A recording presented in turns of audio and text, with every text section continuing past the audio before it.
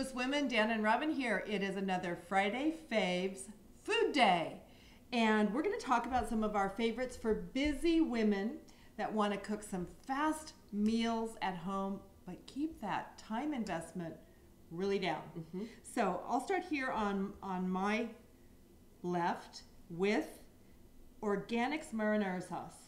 And Robin, one of the things we look for, what's the key ingredient we're always looking to avoid when we're buying prepackaged food? Two oils, soybean oil, canola oil. And in almost every jar of spaghetti sauce or tomato sauce, you will find that they use mostly canola oil.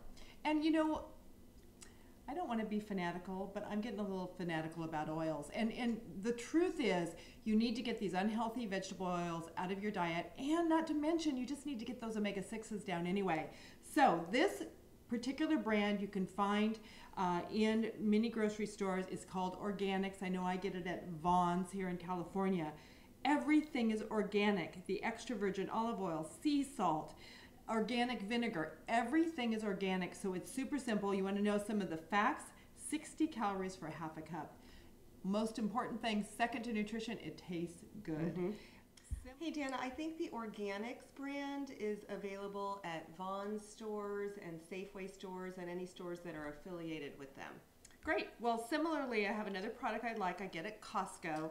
This is called Victoria White Linen Collection, and it is again a marinara sauce. Looking at the ingredients now, these ingredients are even more simple: tomatoes, onions, olive oil, salt, garlic, basil, spices, and a little bit of calcium chloride. Wow, simple, simple, simple. And this one is delicious. Now, not just for spaghetti, I've made chili with this. Here's a fast busy woman recipe idea. I take pre-cooked, what do we call our Angus burgers? Angus burgers. Angus burgers. We call them Angus burgers from Costco. I heat them up, chop them up, pour this in, add a bunch of variety of canned organic beans, and make a very fast chili with a little bit of chopped onion, cilantro, whatever. I mean, serious, talk about a 5-minute chili, but it's homemade. Your turn.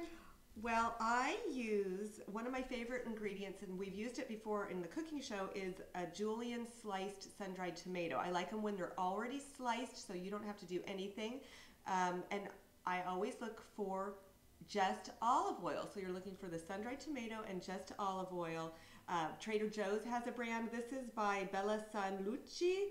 And, Oh, molto bene. And you can find these at any grocery store. But just check your ingredients. Look for just olive oil and sun-dried tomato. Most of them don't have just olive oil. Right. So a lot of them have canola oil. Some of them have soybean oil. So look for the olive oil. I use this. I saute up vegetables. I throw a couple sun-dried tomatoes in. I'll make a pasta dish where I don't want to use a sauce, and I just throw in some sun-dried tomatoes with whatever vegetables I'm sauteing. And that is absolutely delicious. It adds so much flavor. Next thing I want to mention for busy, quick stir fries, this is a red curry paste. This one's by Thai Kitchen. Listen to these ingredients. You don't need a lot when you're using this because there's so much flavor in this. Red chili pepper, by the way, it's not spicy. It's a mild chili pepper. Garlic, lemongrass, Thai ginger, salt, shallot, spices, and kaffir lime, which gives it a really yummy, I guess, I don't know, I would say effervescent, but it's not effervescent, but it just has that delicious flavor. Makes your dishes kind of Asian and Thai flavored. And then the last thing that I want to mention that I live with constantly, I can't live without, are these frozen herbs. These are frozen cubed garlic. This one is basil. I also can get cilantro too. You can get, these are from Trader Joe's. So the name of the brand is Dorat, but they sell them elsewhere. And you can get other brands as well. Look in your freezer section.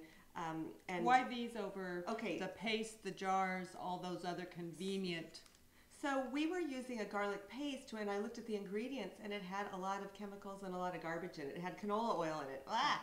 So I like this over the jar. The jar garlic is pretty pure, but this tastes like fresh chopped garlic because basically it is freshly chopped and frozen, and there's no preservative. It's just delicious, and you literally just open it up and these pop out individually. I usually pop 2 into my saute pan. And you just keep them in the freezer. And the basil is fresh basil as well, so it gives that flavor. So at the end of when I'm cooking, I'll throw the basil in at the end because I don't want it to cook into my sauce because I like the taste of the freshness. I love it. Yeah, it's delicious. So that's Friday Food Faves for this week.